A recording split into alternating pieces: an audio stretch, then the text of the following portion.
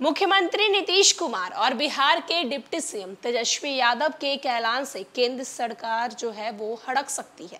नमस्कार, मैं श्वेता और आप देख रहे हैं न्यूज फॉर्नेशन। केंद्र सरकार की तरफ से ये बार बार कहा जा रहा है कि पूरे हिंदुस्तान में यूसीसी यानी कि यूनिफॉर्म सिविल कोड लागू हो जाएगी, लेकिन वहीं बिहार के मुख्यमंत्री नीतीश कुमार ने ये साफ ऐलान कर दिया है, मुसलमानों को ये आश्वासन दे दिया है कि बिहार में हर हाल में यूसीसी यानी कि यूनिफॉर्म सिविल कोड लागू नहीं होगी। जहां एक तरफ केंद्र सरकार लगातार इस प्रयास में है कि पूरे हिंदुस्तान में यूसीसी लागू कर दिया जाए, तो वहीं बिहार के सीएम यानी कि मुख्यमंत्री नीतीश कुमार ने ये साफ साफ ऐलान कर दिया है, साफ साफ लफ्जों में कह दिया है कि बिहार में यूसीसी लागू नहीं होगा।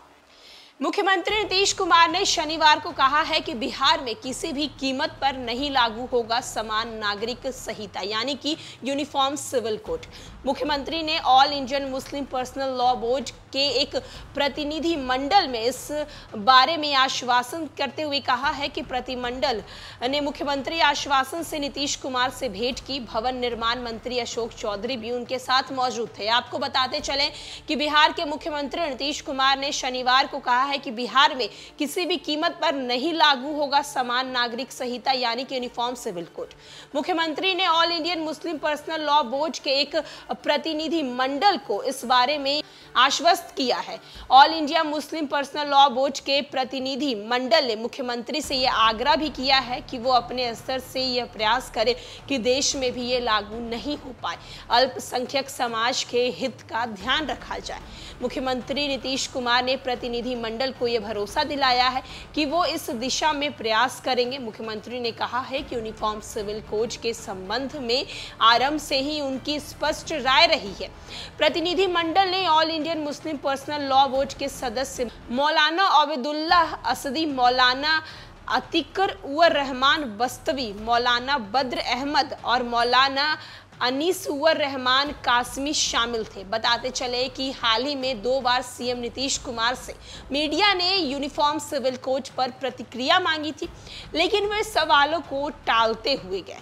मामलों को ही किसी के आसपास की तारीख में विपक्षी एकता की बैठक भी तय की, जिसको लेकर यह कयास लगाया जा रहा था कि मुख्यमंत्री इसको देखते हुए यूसीसी पर प्रतिक्रिया नहीं दी है।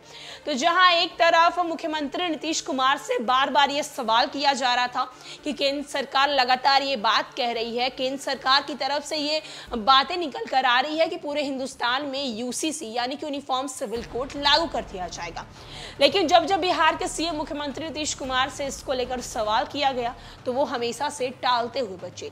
जहां एक तरफ विपक्षी दल की बैठक होने वाली थी, इसके कारण राजनीतिक गलियारों से ये चर्चाएं निकल कर आ रही थी कि शायद इस वजह से मुख्यमंत्री नीतीश कुमार इस पर कोई अपनी प्रतिक्रिया देने से बच रहे हैं, लेकिन विपक्षी दल की बैठक तो पटना में हो चुकी है। वहीं कल बीते शनिवार को मुख्यमंत्री नीतीश कुमार से जब यूनिफॉर्म सिविल कोड को लेकर सवाल किया गया तो उन्होंने साफ साफ शब्दों में ये बात कह दी है कि वो बिहार में किसी भी हाल में यूनिफॉर्म सिविल कोड लागू नहीं होने देंगे। साथ ही साथ मुस्लिम बोर्ड की तरफ से आग्रह किया गया कि पूरे हिंदुस्तान में भी सिविल कोड जो है वो लागू ना किया जाए, अल्पसंख्यकों के लिए अच्छा नहीं रहेगा, जिस पर मुख्यमंत्री नीतीश कुमार ने कहा है कि इस पर भी हम लगातार प्रयास कर रहे हैं और मैं हमेशा से यूनिफॉर्म सिविल कोड के विरोधी रहा हूं।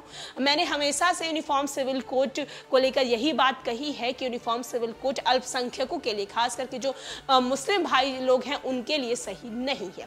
फिलहाल इस खबर में इतना ही। अनेक अपडेट्स के लिए देखते रहे न्यूज फॉर्नेशन।